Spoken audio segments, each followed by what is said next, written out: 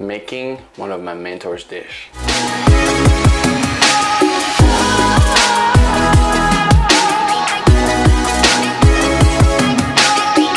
Welcome back everyone. Today we're doing a dish that is so particular to me because it was invented by a chef that I've been admiring, that make me want to do what I do and I look up to, Michel Bras.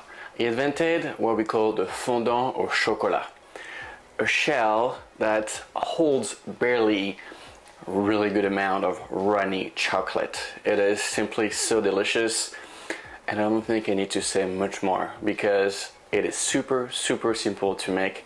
Only 5 ingredients and worth everything.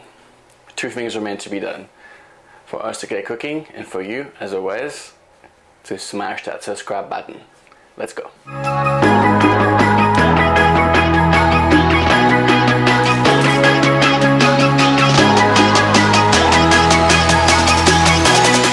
Alright, we're gonna start by grabbing a really good chocolate. I'm using 70% dark and I'm gonna add the butter.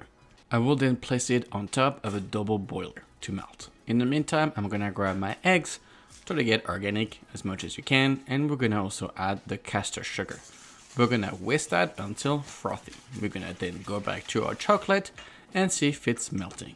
And you might wonder why I did not dice the butter smaller. It's because I want to be able to control the temperature of the chocolate, and having the butter larger obviously will make that easier. Alright. Now that it's melted, we're gonna add it to our egg and sugar mix and we're gonna whisk it until it thickens. It'll take about 30 seconds.